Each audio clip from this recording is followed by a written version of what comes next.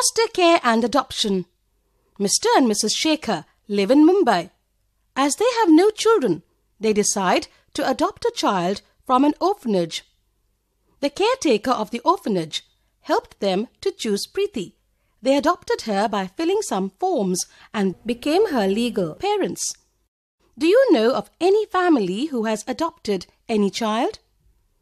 Some children lose their parents in accidents or due to certain diseases.